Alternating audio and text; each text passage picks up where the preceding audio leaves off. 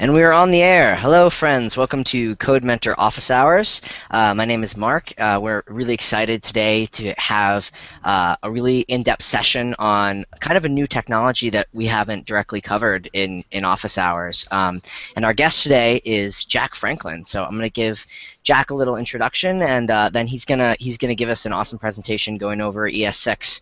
And this whole time, feel free to jump in to group chat, or if you're in the other room, use the Q&A app, and I'll be moderating questions, and we'll hit them at the end. But without further ado, Jack Franklin is the author of the book Beginning jQuery. The book aims to guide a JavaScript and jQuery novice through to a level at which they're comfortable writing their own plugins. Jack was also asked by Adi Osmani to contribute to his Backbone Fundamentals book, a book that was published by O'Reilly. It's also free on the internet. And Jack helped write the chapter on using Backbone and Require.js specifically. He also runs the popular JavaScript Playground blog, on which he writes tutorials about a variety of JavaScript topics, including ES6, Gulp, Node, and more. He's currently a developer over at Go Cardless and is a regular writer for .NET, which is the largest web development magazine over in the UK. He wrote the JavaScript Gallery section for a number of months and on JavaScript topics, including a recent cover feature on JavaScript libraries. Jack's joining us from London today. He'll be talking about ES6, so everybody can quietly welcome Jack. And without further ado, take it away. Cool, thanks Mark, thanks for the intro, and hey everyone, it's really great to be here, coming from a surprisingly sunny London for pretty much the first day this year. So yeah, so I guess I just need to go ahead and share my screen. Oh, I've not done this before, let's go for that. Cool, so can we see the screen, Mark, is that? Yes. Is that playing on? Cool. Yeah, so as Mark said, my name's Jack. I'm a Ruby and JavaScript developer at a company called Go Cardless in the UK.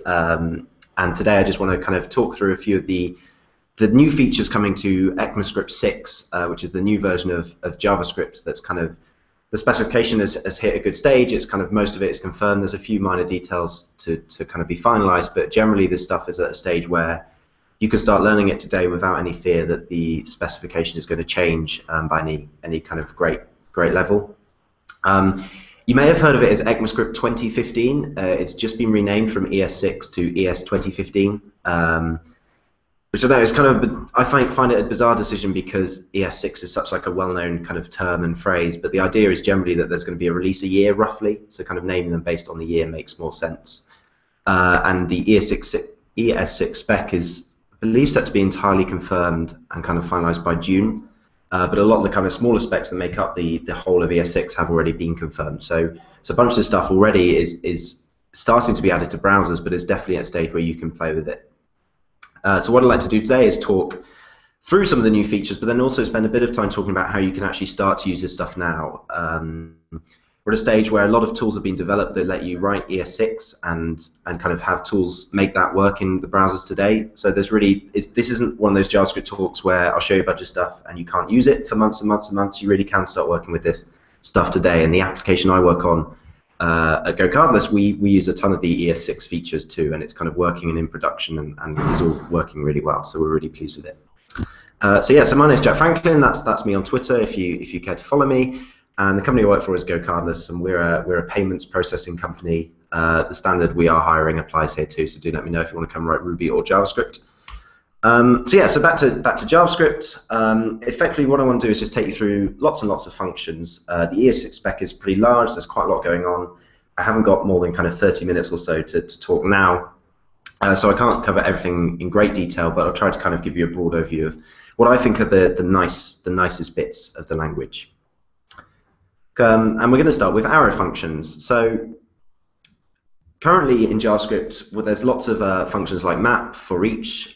We use them in callbacks a lot. We have functions that take other functions as arguments, and this is the kind of syntax you would use these days. So you take map and you give it an anonymous function that takes some argument, and you kind of return x times 2. And this is going to take my array of numbers and return me a new array where every number in it has been doubled. So I'll get back 2, 4, 6. This works, but it's fairly verbose, and particularly I work a lot in Ruby, and in Ruby we have a much nicer syntax. We don't have any of this long kind of function keyword. It's much more succinct, and kind of you can express yourself really nicely. And that's really what arrow functions bring to JavaScript. They bring a much more succinct, nice approach for writing these kind of functions where you have a function like map that takes in another function as its argument. You can kind of express the intent and what's going on much clearer. The key things to notice here, the function keyword has gone, obviously. It's been replaced by what's being deemed a fat arrow. So it's like a fat arrow function. If any of you are familiar with CoffeeScript, you've probably seen this before in other guises too. CoffeeScript has a thin and fat arrow syntax. In ES6, we've only got the fat arrow, we don't have the thin arrow, and I'll kind of get on to why that is in a minute. But the key thing to note here is that the function keyword has gone, replaced with that kind of fat arrow, but also that the return is implicit. This is something that will be natural to you if you've worked in Ruby and a few other languages where you don't actually have to explicitly return, just the last statement in that function is what gets returned, the last expression. And with arrow functions, it's exactly the same. So here I'm saying take x, double it, and just the last thing in the arrow function will be returned when it's on one line like this. So this is just these two bits of code are achieving the same thing, but the second is kind of a much nicer syntax. There's also another difference with the arrow functions which are really important, and that's how the scoping works. So the problem that this slide is showing is a fairly familiar one that most JavaScript developers, I think, come across at some point. So we have this object, which I've just called Jack. It's got a name and it's got an array of friends. I'm lucky enough to have two whole friends called James and Steve. And I have this print friends function. What it does is it goes over all the friends using the for each. I pass in a callback function. In that function, I'm just logging out this.name, which should point to my name, Jack, then the string knows, and then the name of the friend. So I'm expecting this code when I call it to print out Jack knows James and Jack knows Steve. But the problem here, as you see down the bottom, is what this actually logs is undefined knows James and undefined knows Steve. And that's to do with the rules in what the scope is of a function when it's invoked. In this case, the function you pass into for each is going to be invoked such that its scope, the this keyword within that function, isn't the Jack object as we expect, but it's instead the global object. So if we're working in the browser, that would be the window. If we're working in Node or IO.js, that would be the kind of root global object. And this is a really common problem, and it's probably one of the biggest ones that stumps beginners to the language. And then it's all to do with the rules of what the scope is of a function, and depending on how it's invoked. Thankfully, arrow functions kind of take this problem away. I can write the same code and just simply swap out the function keyword like I had over here for my arrow function. And what this does is it has what's called lexical scoping. What this effectively means is that the scope when the function is called is the same scope that the function was defined in. So this time, because we're defining this function within the print friends function of the Jack object, which is a fair mouthful, the this here is kind of bound to the Jack object. So when for each goes over each element and it calls this function, the scope of that function is the object. So what this means is this time we can do this.name just like we did before, but the fat arrow function has kind of kept that scope. So we now get Jack knows James and Jack knows Steve. If you browse Stack Overflow for a few minutes, I'm almost certain you'll find an unanswered question on this. These kind of pop up all the time, and the arrow functions are really kind of solving this. As I mentioned before, this has been really motivated by CoffeeScript, which provided this fat arrow function, which does the exact same job. It kind of deals with the scoping. So whilst most people say that arrow functions are equivalent to the function keyword, they almost are, with the addition that we have the fat arrow here, which does the scoping too. Cool. So moving on, I'm just going to come out of full screen and check that I'm still in the Hangout and everyone can hear me, which we can. It's a bit weird doing a talk and not seeing anything, so just checking I haven't lost everyone. Cool. So moving on, and yeah, so this is kind of the typical use case. People come to JavaScript through something like jQuery or some other library. One of the first things a lot of people do is make kind of requests to APIs, maybe the Twitter API, Facebook, Instagram, whatever it may be. And we'll typically pass callbacks into like a getJSON function, which makes an HTTP request to get some data. And again, in here, this .name isn't going to refer to Jack because of the scope when that callback function is called. But then I swap it out for an arrow function, and now this .name does point to Jack as expected. Should also note the syntax of the arrow function. Earlier on when I did the map example, I didn't have curly braces after the fat arrow, and that's because when the arrow function is on one line, you don't need those braces. As soon as you want to split the fat arrow over multiple lines, you do need those braces. So here I need the curlies because this is over multiple lines. If I move the log onto the same line as the fat arrow, I could omit the curly braces. Cool. So that's arrow functions. I think they're one of the kind of quick wins of ECMAScript 6. They're really nice, not only for reading code where you're kind of mapping over things, maybe filtering or going for each, and you can use that more succinct syntax, but also for avoiding like having to do the typical pattern is var self equals this or var underscore this equals this to maintain that kind of reference to the correct scope. We can kind of avoid those and just use arrow functions, which is really, really nice. A kind of bigger feature coming to JavaScript in ES6 is classes. Some people have called these one of the worst features to come to JavaScript. Some people think they're really good.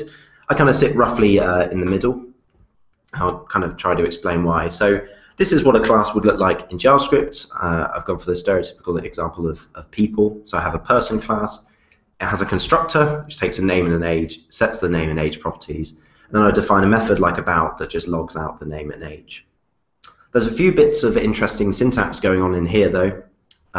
The first is that you'll notice the new definition for how I'm defining the functions, both constructor and about.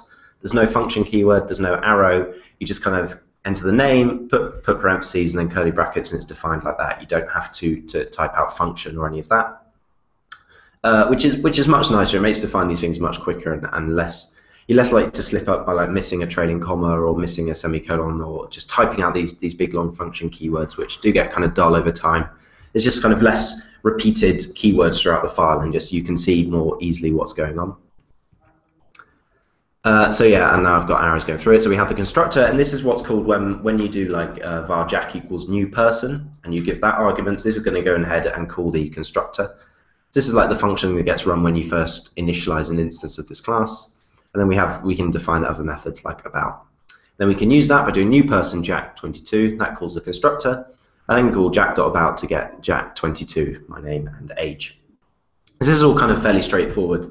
The most important thing to know here is that under the hood, there isn't like a new inheritance system or class-based system. It's all using the prototypal system we're used to in JavaScript, but just kind of adding a nice syntactical sugar on top of it. I don't think this means that you should go ahead and replace your object literals with classes all over the place. I think there will be some cases where classes will lead your code being more readable and easier to work with. There are some cases where keeping it as kind of objects, like we always have done pre-having classes, is just as good as well. So it's kind of a case-by-case basis on when you would and wouldn't use these. Some people are just not going to use them at all. Some people will love them. There's kind of, I think I sit kind of in the middle. There's cases where they really work. If you're building quite a complicated object that has to do quite a lot of things, building a class is probably going to help kind of structure that and let it kind of see what's going on. Other cases, it might just be a bit over the top and just a bit more than you might need. So we can have inheritance in this class system. Again, under the hood, it uses JavaScript's prototypes. There's not anything new going on here. It's just a sugar. And it all kind of is fairly straightforward. We have a class son that extends person. We call the constructor. And what this is going to do is override the constructor on the person class. So when I create a new instance of son, it's going to call this constructor. Then I can call super, and that's going to call the method of the same name on the parent class. So calling super here with name and age is going to go ahead and call the constructor on the person class, passing in that name and age. Then I set an extra property. In this case, I've set this.son to equal true. Now if I create a new son instead of creating a new person, you can see that I can still call that about method because that's defining the person class and son is inheriting from that. But I can also check this new property son and it's set to true. Okay, so that's classes. Going on to object literals, I showed you the new kind of way of defining functions in classes, and we have that too in object literals now. So there's no longer any need to do about, colon, function, brackets, and then the curly braces and the function definition. You just kind of omit that middle function keyword and just type about. Again, just slim down a bit. There's a ton of big features in ES6. There's a ton of kind of smaller ones like arrow functions, and then there's a ton of just kind of very small improvements that I think will make quite a big difference when writing the language. It's a nicer developer experience when typing this stuff out. And this just works exactly as you would expect. And it's worth noting these aren't like the function, it's still just a regular function. It's not being defined with an arrow function or anything, so it's not getting into that additional scoping stuff. It's just a plain old function without the function keyword. We can also do this really funky thing, which I still can't think of a good use case for, but I love the idea. And that is if you define this function, if you define a property within an object and wrap it in kind of in square braces, you can define it using kind of dynamic parts. So here I'm naming a property and I'm calling it hello, but then also giving it a function which returns world, which I then immediately evaluate. So this is actually going to go ahead and define the property hello underscore world on the Jack object and set it to 42. So by wrapping this property in square braces, you can add kind of dynamic segments that will be figured out when this object is defined. I'd love to hear if anyone can think of a really good use case later, because I've struggled, but I really like the fact that this is in the language, and I'm sure there are useful cases, I just haven't come across one yet. I think it's just quite a quirky, nice feature too.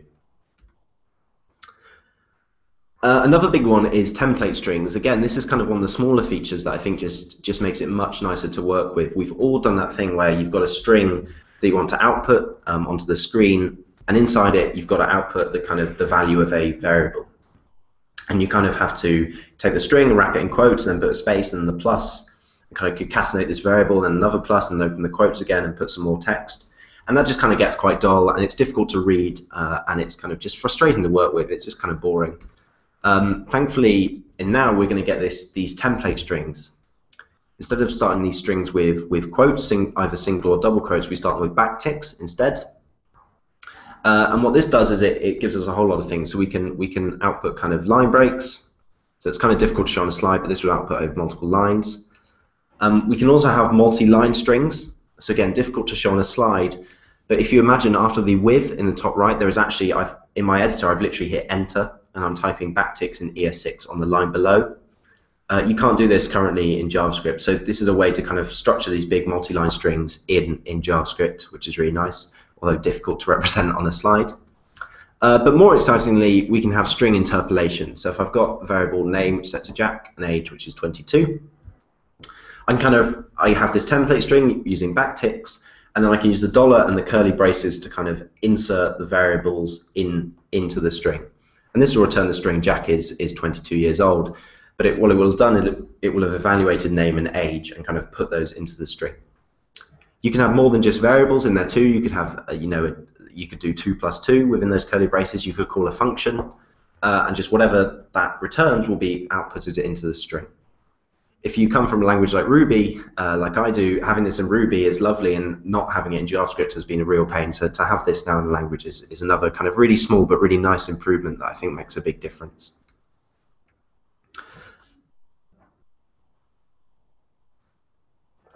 Cool. So moving on again to destructuring, this follows the theme of another kind of small addition which is really useful.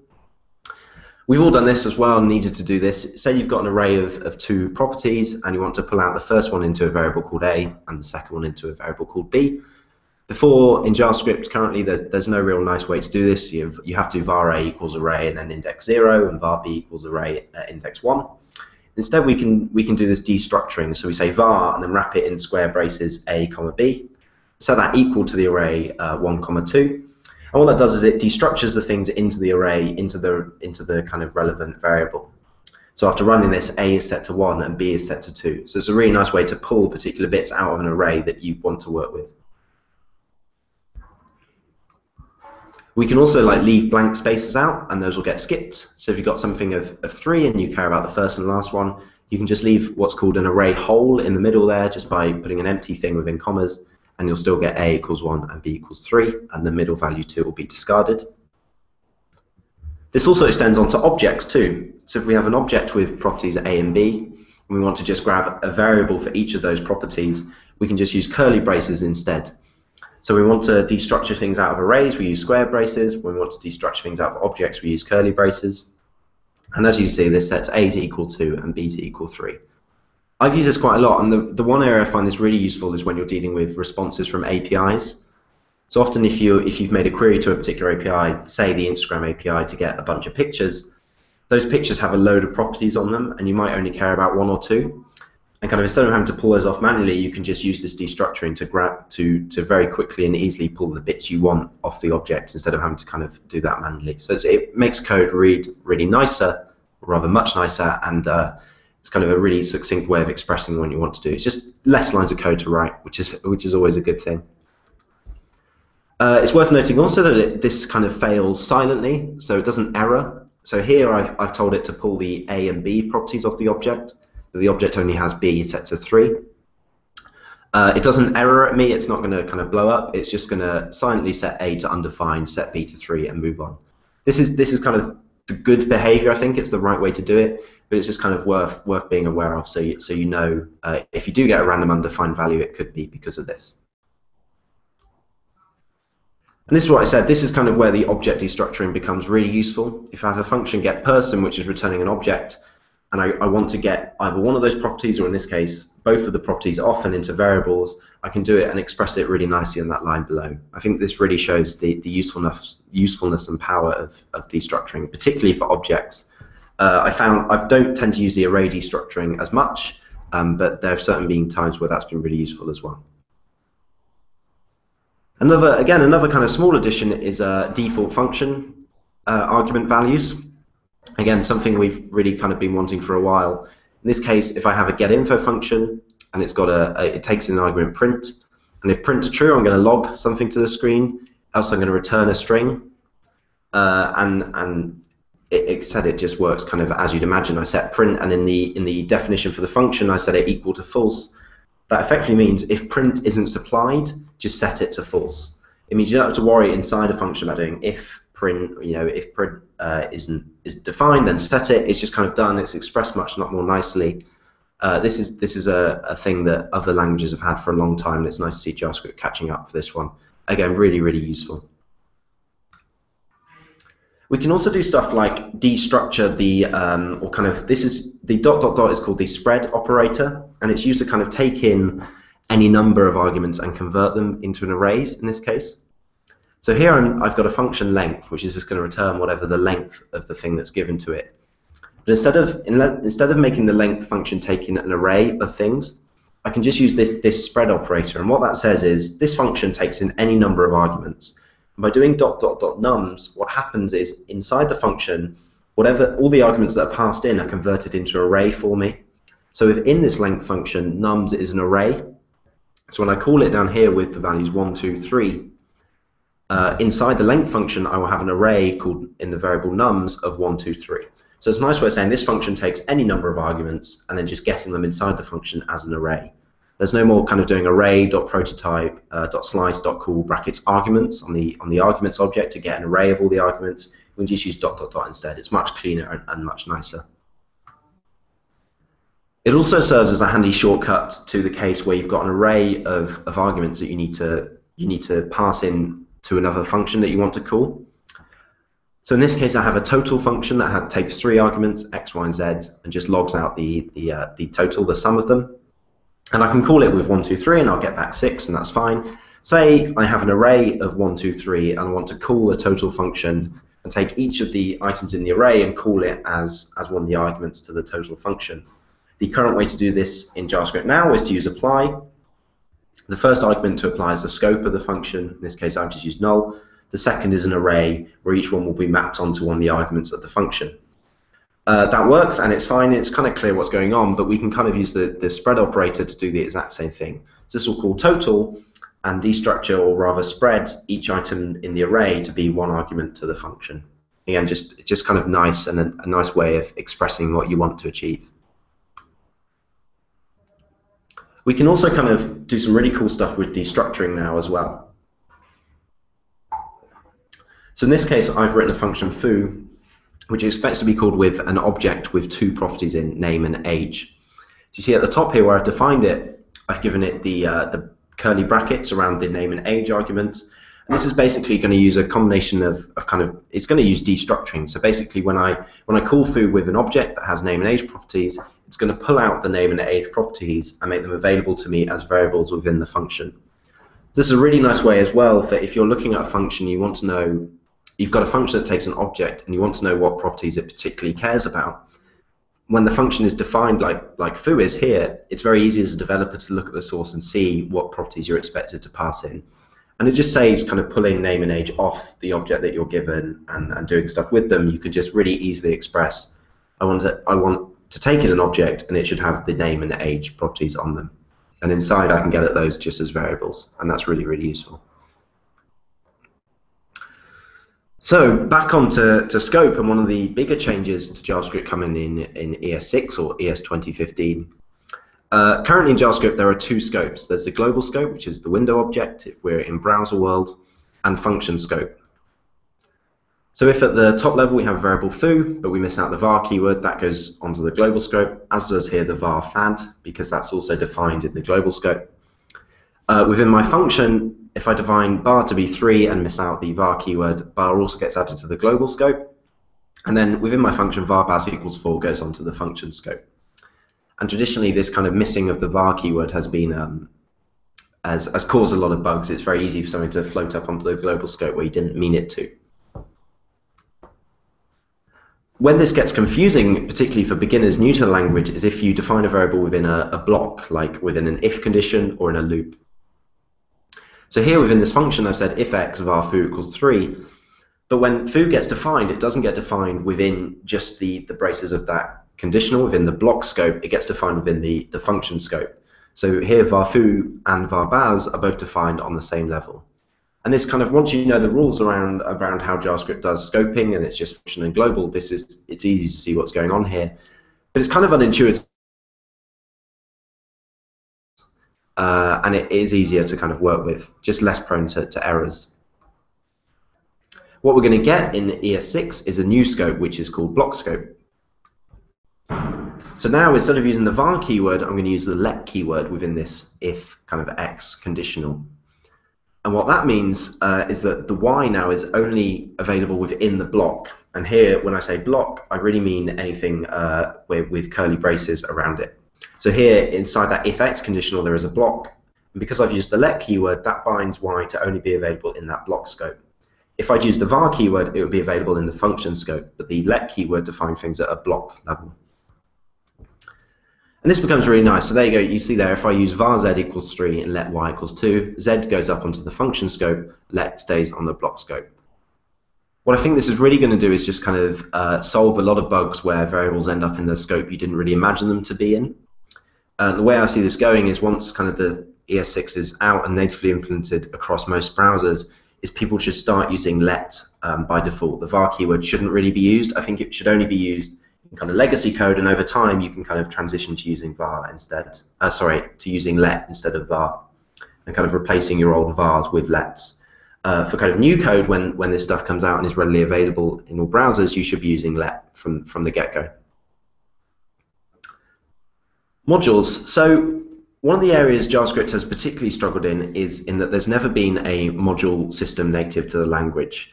There have been implementations like Browserify, which let us kind of use the Node.js or the CommonJS specification in the browser. That works really well.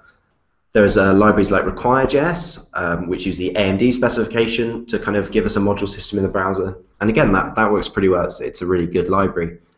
But they've all had drawbacks because they haven't really been implemented natively. And what happened really is when Node really became popular, and it brought with it the CommonJS syntax, the module.exports, and the var x equals require x syntax. And it was clear that worked really well. It's been really well embraced, and kind of Node developers love working with it. I find that module system in Node really, really good. And that's kind of led the inspiration for developing a module system for the browser too. It takes on this similar-ish approach to Node. You can kind of tell that one was inspired by the other, but there are some pretty big differences. It also makes heavy use of the destructuring that we saw earlier, and you'll kind of recognize the syntax from that. So here I've got two files. I've got app.js and foo.js. In app.js, I've got two variables, foo and bar. And at the bottom, I'm using the export keyword to export foo and bar. And these are what we call a named export. App.js has two named exports. One is called foo, the other is called bar. We can also do this kind of inline. So back here I have var foo equals 2, var bar equals 3, and I use that export curly braces syntax. If you want to just create a variable and export it straight away, you can chuck the export onto the beginning of the line like so, and that has exactly the same effect. Sorry, I didn't realize I didn't need to skip on quite there. And you can see down the bottom in foo.js, I'm importing it, and again using the curly bracket syntax. So here I'm saying in foo.js, you can read this as import the named export foo from app. And you don't need the .js extension on the end, that's added for you. And I can console.log foo, and I'll get 2. Along with named exports, modules can also have what's called a default export. So here in app.js, I'm exporting a default export, which in this case happens to be a function. It could just be a number or an object, anything at all that returns 2. Inside foo.js, I can import it, but the crucial difference here is that I don't use the curly brackets around it. And this is because I'm not getting at a named export, I'm just getting at the default export for app.js. And down here where I've got import foo, I can name that whatever I want. App.js doesn't name it, so you can just name it anything you'd like. And then I can call that in foo.js and I get 2. And what we also have, what's important to note is that app.js could export both a default export and named exports. The kind of easier way to think of this, if you imagine a library like underscore or the alternative Lodash, these are kind of utility libraries. They might have a default export, which is the entire underscore object, but they might have named exports for every single one of the functions they provide. So it's perfectly fine for things to have a default export and a bunch of named exports too. There's also this different syntax, although actually looking at this slide, I'm not entirely sure if this has survived the spec and is still in there, so I will have to check that and clarify. But if it is, this lets you kind of get at all the named exports in one go. But as I say, I think the syntax may have changed slightly since I wrote this slide deck, so I will clarify that shortly. So that's the module syntax, and I could do an entire talk on modules, and what I plan to do after this kind of presentation is I'll put a blog post out with a ton of links to kind of resources and further reading. So if there's any bits of this that you kind of want to read more about, I'll be publishing a blog post hopefully in the next couple of days with a ton of links. One of the things that's coming as well is generators, and these do a ton of really cool things. They kind of provide a way of almost working infinitely. So we can calculate kind of massive numbers, say like the 2000th Fibonacci number, because of the way generators work. They let you jump through each step to kind of generate these big numbers. And there's a ton of blog posts on that I'll link to, but what I'm more excited about is generators potentially let us work with asynchronous code as if it was synchronous. So this is kind of a typical example from, in this case, Nodeland, where I'm using some module to connect to my database and query for things. So in this case, I'm finding a person with an ID of 5, and I've got a callback function that is called with that person. And once I've got that person, say, I need to find their location. So I use location.findOne again, and that has a callback that takes in the location. This quickly gets into kind of nesting and what's called callback hell. We have functions that take a callback, and inside there they call another function that takes a callback, and so on. And your code kind of quickly veers off to the right-hand side of the screen. Promises are one way to solve that, which I'm not actually going to cover today. But another potentially when working with asynchronous code is generators.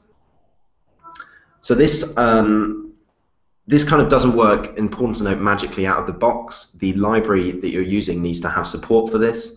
But potentially, if you're using a library that does support, we can instead use this yield keyword. And what you can see here is I've suddenly got what reads as synchronous code. So var person equals yield person.findOne with whatever arguments, and var lock equals yield location.findOne. And as you're reading this, you can read this synchronously because it is line after line. What the yield keyword is doing here is basically yielding to that and just waiting for it to respond. And when it responds, it comes back and assigns the right data to the person variable.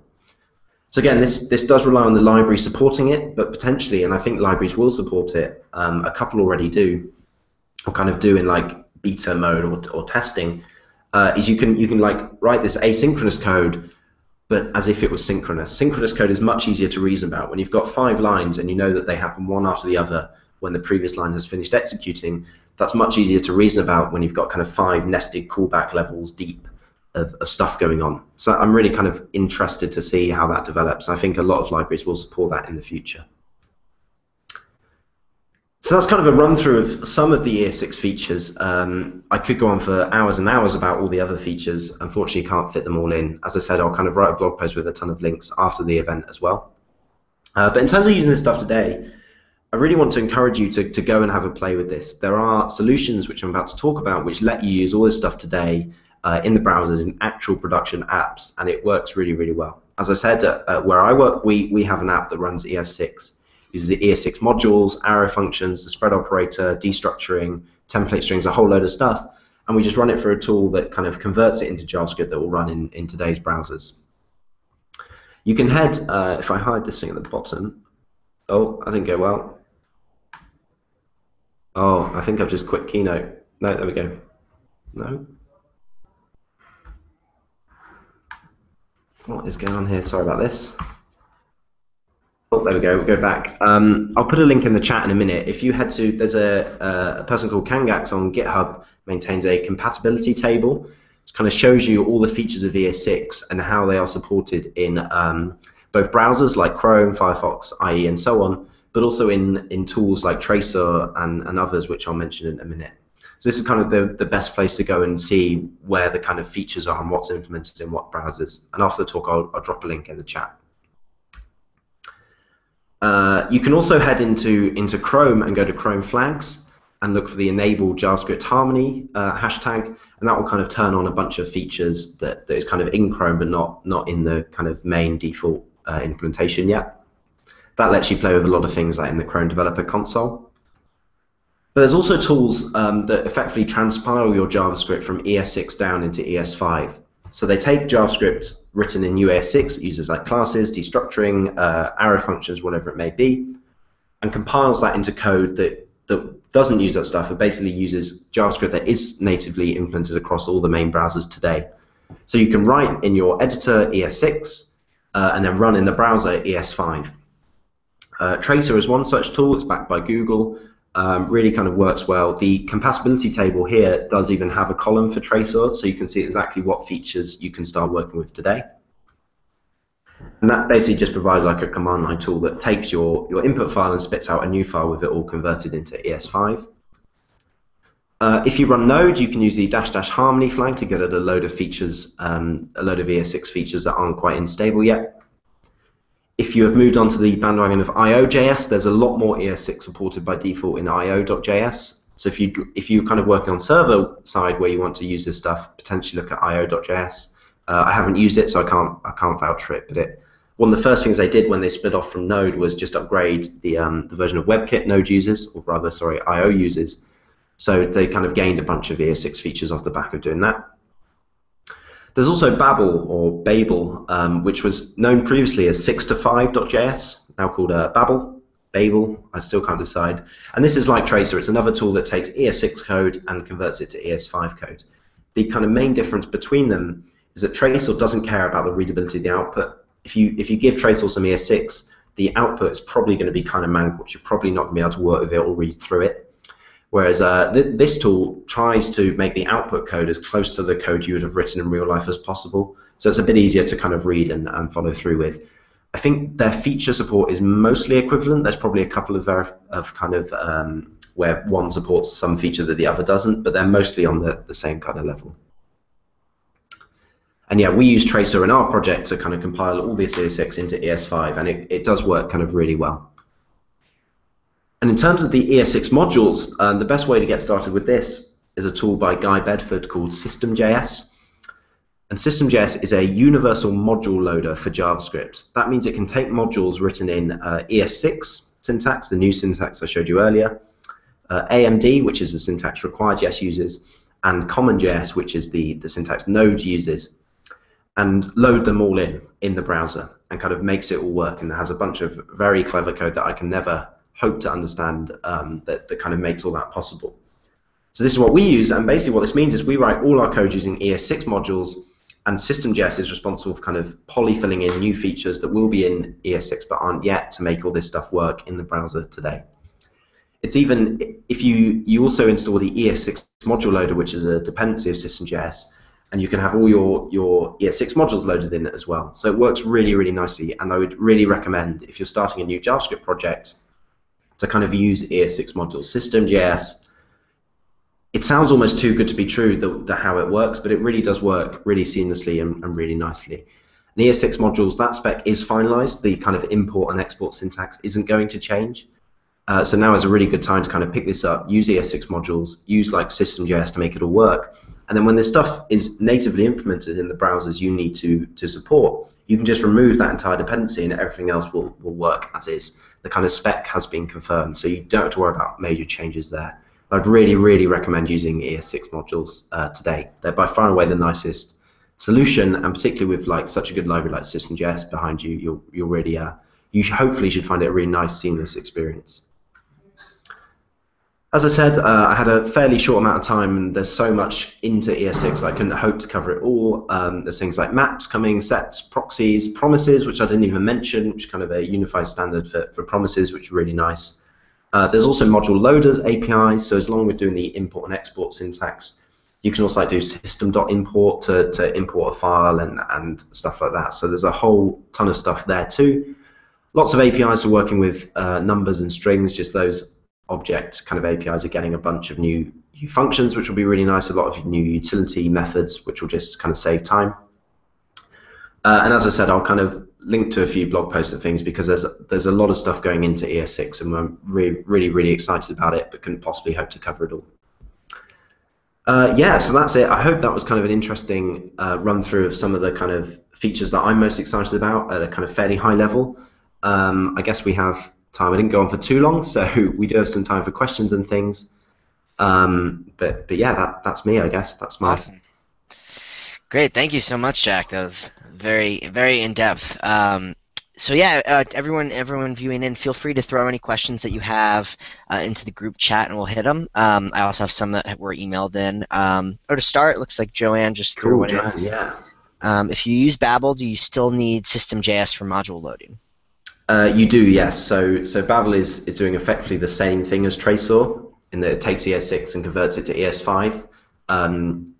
System.js kind of just deals with loading in modules in a bunch of different syntaxes. System.js comes with support for Babel as well as Tracor. You can kind of pick whichever one you prefer, and it will work with both. Awesome. I'll go to some that were emailed into us. So, I mean, you sort of hinted at this a little bit, but you know, when do you think ES6 will be widespread enough that we'll be seeing, you know, all people that are utilizing, you know, JavaScript taking advantage of it? It's really tricky to say. I think this is the first release that I've ever been, well, not involved with, but kind of been following along with, where the tools like Tracor and things have sprung up so quickly and gained a lot of popularity very quickly. I think it shows that a lot of people are really excited about ES6 and the kind of additions it adds. So like most people working on big JavaScript apps now should absolutely be using ES6 through something like Tracor or Babel, particularly if you only have to support a newer set of browsers, then you kind of have a lot less risk there. In terms of it being natively supported, it's, as I said, very difficult to say. There's so many different features across so many different browsers. Bits are being implemented in browsers today. I know Google Chrome, they've got a fair few implemented either in stable or behind a flag, or in their Canary version they've got a lot more. Similarly, I think Firefox are pretty up to date and trying to implement stuff, but there's still a lot more missing. There's no native ES6 modules implementation yet, for example. But I know some. I think Chrome behind a flag definitely supports arrow functions. It may even be in stable. I can't quite remember it. This stuff moves so quickly that it's very hard to keep up with it. But it's difficult to say. It's definitely not going to be like a couple of months. It'll probably be more like 6, 12 months at least. But yeah, the tools are really keeping up to date. So you can certainly use this stuff through tools like now, today. When it comes to like ditching those tools and using it all natively, we're still a fair way off there, I would say. Right. But yeah, very difficult to predict that kind of thing. Gotcha. So a few people actually emailed in. Obviously, this is before they got to view your talk, but some people were interested in the similarity to TypeScript. So you know, how do you see ES6 and TypeScript as being similar or dissimilar? So I can confess to not having used TypeScript yet in a project. So if there's anyone who knows TypeScript better than me, please feel free to correct me if I get stuff wrong. But so yeah, TypeScript, part of what TypeScript provides at the moment is a lot of the ES6 features, I believe. So I think like if you write some TypeScript, you can use arrow functions, for example, and it will convert that back into JavaScript when it kind of compiles that stuff. The way I see it evolving is TypeScript will just stay around but add the things that the ES6 doesn't cover. The most obvious one being kind of types and any kind of additions like that. Annotations, I think they're going to add as well, and a few new things. Effectively, I think TypeScript will stay as a tool that adds that stuff, but then they won't need to add all the extra features like arrow functions and whatnot because ES6 will just kind of cover that for you. So this certainly doesn't mean the end of things like TypeScript at all. One of the interesting things about the ES6 kind of goals was that one of its big goals was to make JavaScript better as a target language to compile to. as in they want to make JavaScript more friendly for people who want to build new languages like TypeScript, CoffeeScript, that kind of thing. So really it's being encouraged that you should write your code in not JavaScript and have it converted to JavaScript. So that kind of whole breed of additions like TypeScript certainly isn't going to go anywhere at all. Gotcha. Yeah, wow, a lot of people are interested in how it's related to TypeScript. You know, one other sort of broader thing some people were wondering about was, you know, if you're about to start a new project and you're looking at all your options in terms of functionality of different JavaScript tools, you know, what would make you start a project dead set on using ES6? So for me, it would be to be honest, the only thing would be what kind of browsers I needed to support. Again, I don't know this for sure because I'm quite fortunate that at work we get to target quite new browsers, and all my side projects I never worry about like IE6 for obvious reasons. But I think the thing to check there would be kind of what level of browsers that things like Tracor and Babel support. So if they support kind of, I don't think they do, but say they were support down to IE6, then that would be great. You could kind of use it for all projects. I believe that I'm just looking on Chrome, and I don't believe Tracer works in IE8, maybe not even IE9. I think it might be IE10 and up. So really, the main problem there is if you're using like Tracer or Babel, or even something like TypeScript or similar, the main problem there is what browsers they support with their outputted code. But in terms of if I was starting like a side project in JavaScript that I only cared about working in the newer version of browsers, I would absolutely use this stuff today, kind of without a doubt. Although a lot of it isn't implemented, kind of a lot of the specs are confirmed, so you can write code now and know that the entire spec isn't going to change and the syntax isn't going to change. And it just kind of gets you in a nice position where you're kind of ahead of the curve a little bit. Gotcha. Joanne just wrote in, wouldn't the transpiled code by ES5 and it'll work in... Oh. So this is relating to the Babel question, right? So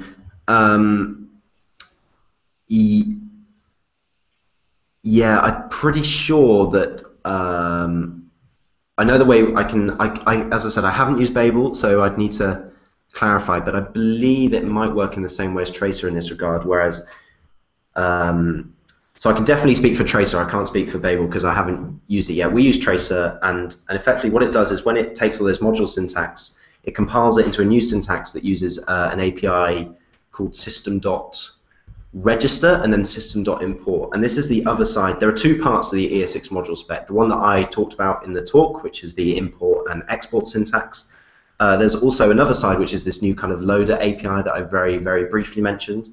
This lets you call like system.import in JavaScript to load in an additional module. So when Tracer compiles ES6 module code down, it uses another API called system.register. What it's effectively lets you do is register a module. So I can say system.register foo and give it a function. And then later on I can do import foo. And now instead of going to make like an HTTP request to get that module, because I use system.register, it can just go and grab that function and execute that. System.register and system.import aren't supported yet in browsers. They will be further down the line, as with all the ES6 stuff. But what system.js does is it provides those for us. It kind of polyfills the system.register and system.import commands. So you do still need to have system.js hanging around with the compiled Tracor code, I believe. I certainly know that's how we do it on our application. So we compile stuff down, but it still uses the system API, and system.js provides that for us. Gotcha. So part of system.js is just a polyfill for this new API that doesn't exist yet, but will. Cool. VJ, who's in the other room, just sent in a question. I'm using the Q&A app here. Where can we find the latest happenings of ES6, the progress of the standards and the roadmap, things like that? Oh, that's a good question. So the main blog I follow on this, I'm just going to put a link into the compatibility table while I remember to mention it because I said I would, is the this blog by Dr. Axel. I'm really sorry, I'm going to absolutely destroy this pronunciation. Rauschmeier. I'm sorry, Axel, if you're listening. So Axel is fantastic at kind of keeping up to date with the spec and stuff. You can go and follow. There's ES Discuss, which is kind of a forum where a lot of the implementation details of ES6 are discussed in kind of detail by the people kind of leading it. But a lot of that is kind of quite difficult to read. It's very, very in-depth. If you're not too familiar with the spec, it's quite difficult to follow. Dr. Axel Rauschmeier kind of puts posts out just after the event, kind of writing about the new syntaxes and what's happening. So if you kind of look at his ES6 content here, he's got a ton of posts about the latest kind of specification changes.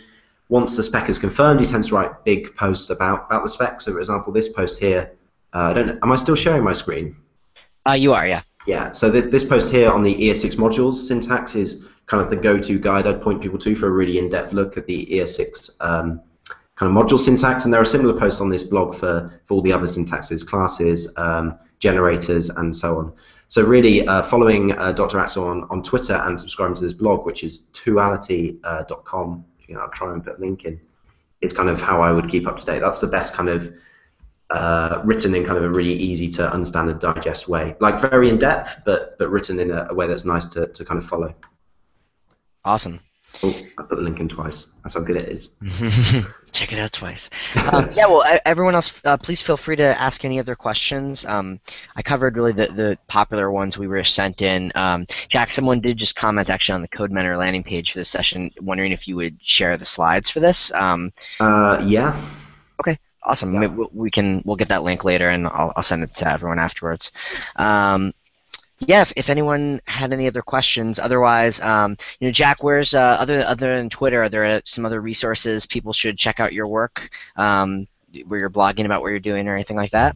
I guess it would just be javascriptplayground.com. Is it? I can never remember if I've got no, it's not there. So yeah, javascriptplayground.com is kind of where I blog about a ton of this stuff. I've written recently about promises, ES6 classes, ES6 destructuring, modules and dependencies with JSPM and System.js, arrow functions, and more. So kind of this is where I'm kind of writing most of my stuff about ES6. It's kind of a general JavaScript blog, but most of the content these days tends to be ES6 focused. Awesome. Do you think you'll do any more published book work on ES6?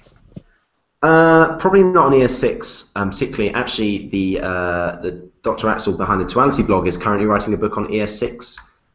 Which is at exploringjs.com. I believe this will be free. Yeah, it will be. It'll be free online. You can buy kind of PDF and print versions. But this would be kind of the go-to resource. I don't really see any point in writing one myself, because really he'll cover absolutely everything. So I'd really recommend checking this out as well. I'll put another link in the chat for that. Awesome. Well, everybody, thank you so much for joining us today. I know this was a pretty technical session, and what's great is that all of this is recorded live to YouTube, so you can go back, re-listen, and watch to Jack walking you guys through all those slides. I know I definitely will be checking them out a couple more times. Yeah, Jack, thank you so much for your time today. And if anyone is working on any projects they need any ES6 or JavaScript help with, obviously CodeMentor is at your disposal. There's a lot of great experts listed there. And I'll also be sending you guys a link to Jack's slides afterwards. So if there aren't any other questions, let me just double check. No one from the other room has typed any other ones in. Looks like we covered them all for right now. Oh, actually, one more just popped in. Oh. If we have an extra second. Yeah. Squeeze it in last minute. As long as it's easy. Yeah. Chetan, I apologize if I'm mispronouncing the name, is wondering, could you share your debugging workflow while developing with ES6? Are there any special settings? All you need to do is, I believe this will happen by default, is make sure you're kind of working with source maps. So I'm pretty sure Tracer and Babel support maps, and thankfully I debug all my stuff in Google Chrome, and the console there, the DevTools there are really good at working with source maps. So if you get an error, you can kind of, and you've got it all enabled, there's tons of tutorials on kind of enabling source maps and the DevTools and making it all hook up correctly. It's fairly straightforward. You can just kind of click, it will say like error line 42, but that will actually map to like line 20 of your actual code, but you can kind of click that and it will take you to the kind of pre-compiled code. So it's, as long as you've got source maps going, and as I said, lots of resource online about getting those set up, it's actually really nice and very, yeah, now and then there is kind of a problem where you might just have the error and it might point you in the wrong direction. But on the whole, actually, source maps kind of gets you 95% of the way there. Awesome. Great. Well, yeah. Thank you so much, Jack. Thank you guys for tuning in. And if you're interested, we're doing actually a whole like month and a half of what we're calling our JavaScript framework series. So if you go to CodeMentor's office hours link from the homepage, we're doing tons and tons of JavaScript meetings with experts like Jack for the next couple months. So definitely worth checking that out. And with that, I'll say good afternoon, good evening to Jack in London. Good morning if you're somewhere else in the world. And have a great one. Cool. Thank you guys for coming, and thanks for having me, Mark. Yeah. Thanks so much.